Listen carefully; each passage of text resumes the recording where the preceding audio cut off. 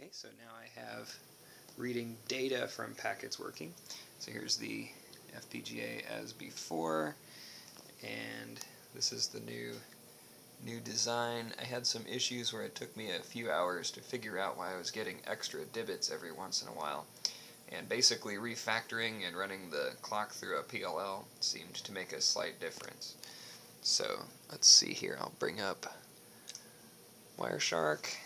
Let's do an actual dangerous video test here. I'll plug this guy in so we can see that hopefully you can see some packets flying by.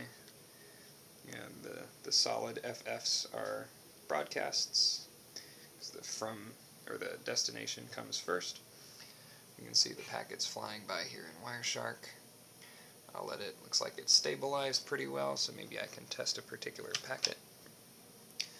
So let's grab the last packet here.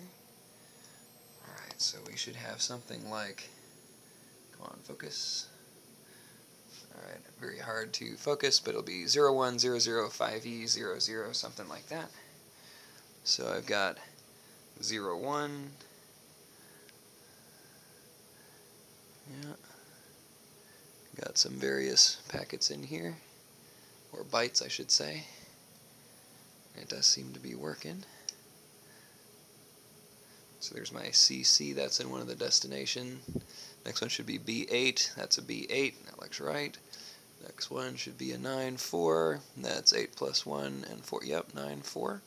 So it's working, I'm getting data from packets as they stream through. Working great.